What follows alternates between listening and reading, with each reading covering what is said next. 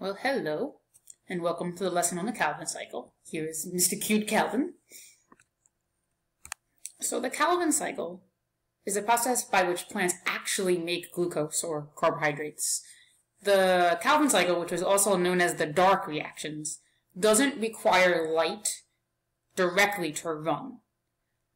It uses the ATP and the NADPH that were made in the light reactions to take carbon dioxide and turn it into glucose, or add electrons to carbon dioxide to make glucose.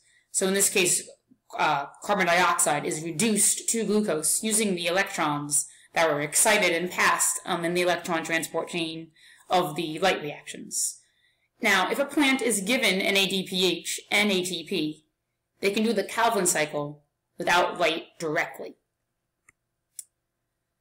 The Calvin cycle takes place in the stroma of the chloroplast, and the stroma provides the necessary enzymes needed to do the Calvin cycle. So kind of just like the Krebs cycle, we're going to look at the Calvin cycle and not look at all the details, but to sort of look at what happens in general. But the Calvin cycle has three distinct phases. One is called carbon fixation, and carbon fixation is how CO2 is brought into the cycle. Then the second phase, which is the reduction of the carbon dioxide brought into the cycle.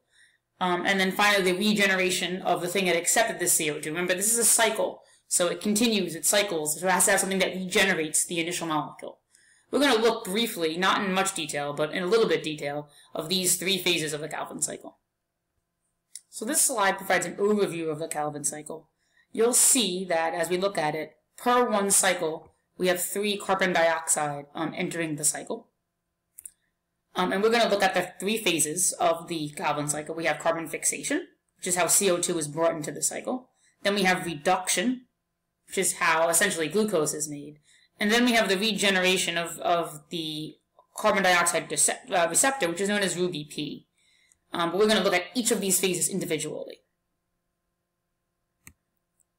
So in the carbon fixation phase of the Calvin cycle, 3 carbon dioxides are brought in to the cycle, and they are bonded to a molecule known as RuBP. Now RuBP is a 1, 2, 3, 4, 5 carbon molecule.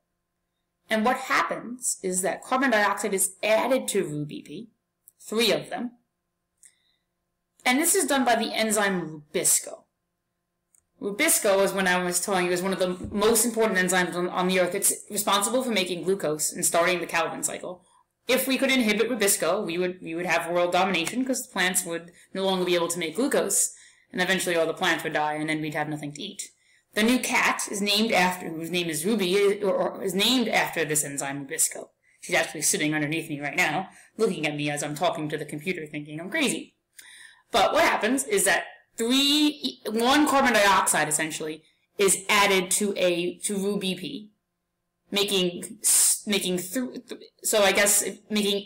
6-carbon sugars, or 6 carbon molecules. And then what happens immediately is that these 3 6-carbon molecules are broken in half to make 6,3-phosphoglycerate.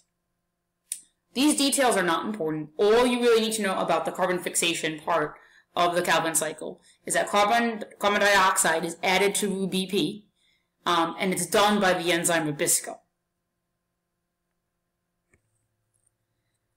Rubisco's full name is ribulose bisphosphate carboxylase. So I guess when I'm calling my cat to eat, that's really what I should say. Come here, ribulose bisphosphate carboxylase. But I feel like she would lose patience for that. So this is this is the enzyme that adds carbon dioxide to the acceptor molecule RuBP, and as I said before, it's the most important enzyme on the earth. We're now going to take a look at the reduction phase of the Calvin cycle. And simply, what happens in the reduction phase, and then this is what I really want you to write down and know about the reduction phase, is the energy from ATP, along with the electrons and hydrogens from NADPH, which were made in the Calvin cycle, are used to reduce these molecules. At the end of the reduction phase, we have 6 molecules of G3P. G3P is half a glucose molecule. So at the end of the reduction phase, which uses ATP and NADPH from the light reactions to reduce these molecules, add hydrogens to them, and add electrons to them. What we have at the end of the reduction phase is 6 molecules of G3P, which is half a glucose molecule. Now, in the last phase, which is the regeneration of the carbon dioxide receptor RuBP, which carbon dioxide was added to in the first place, we need to regenerate that. So in actuality, of these 6 G3P or half glucose molecules that we just made, only 1 is used to make glucose. The other 5 are used to regenerate RuBP. So we have G3P, 5 of them, and using the energy of ATP, remember made from the light reactions, this goes through several enzymatic reactions, which are used to regenerate the RuBP that started this cycle. Notice at this point that we actually haven't made glucose. We've only made 1 G3P, or half a glucose. So what has to happen is this reaction has to happen again, adding 3 more carbon dioxides, and it will go through the whole cycle again, and it will generate another G3P. And then what will happen is those 2 G3Ps, since they're both half glucose molecules, will bond together to create glucose. But the Calvin cycle has to occur twice. They call it a double cycle, each cycle taking in 3 carbon dioxides to create glucose. That kind of makes sense if you remember, because glucose is a 6-carbon molecule. And to make glucose, you need 6 carbons, and that would require 6 carbon dioxides. But this cycle has to occur twice. Each cycle generates half a glucose molecule, and those 2 half glucose molecules bond together to create glucose. So to make a 3-carbon sugar, which is known as G3P, you need to use 3 carbon dioxides, 9 ATPs, and 6 NADPHs. Now, think about this. This also makes sense because if you remember how many hydrogens are in glucose, glucose has 12 hydrogens. So to make half of glucose, you need 6 hydrogens, and you're getting those 6 hydrogens from NADPH. And then the products of doing the Calvin cycle once, we get G3P, half a glucose molecule, and then obviously we've used those 9 ATP, so we get 9 NADP, and then we get 6 NADP plus. These are going to go back to the light reactions, where they'll be turned back into ATP and NADPH. But remember, like we said, you have to do this cycle twice to get a glucose molecule.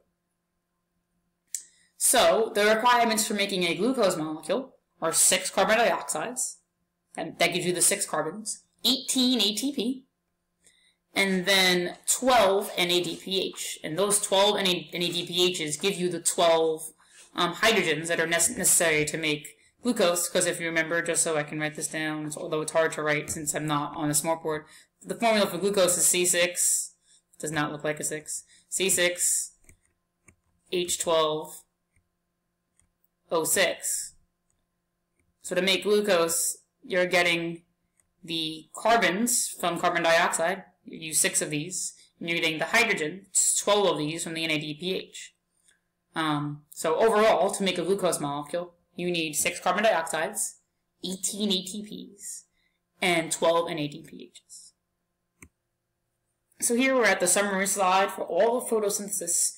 And it's important really at the end of the photosynthesis that you realize the general purpose of the light reactions in the Calvin cycle. So in the light reactions, the purpose of the light reactions is to take the energy of light and the electrons from water, and this occurs in the thylakoid with the help of the chlorophyll, which absorbs light. And in the light reactions, the energy of light and the electrons from water are used to make ATP and NADPH.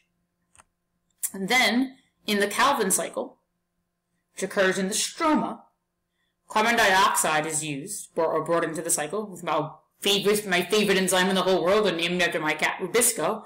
So carbon dioxide is brought into the cycle.